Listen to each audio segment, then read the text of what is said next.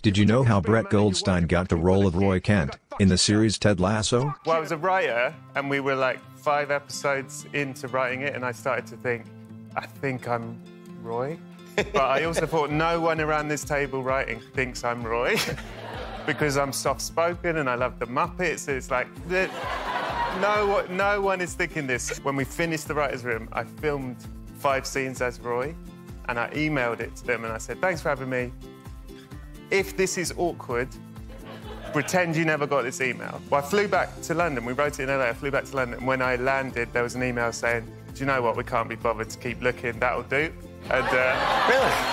That was it?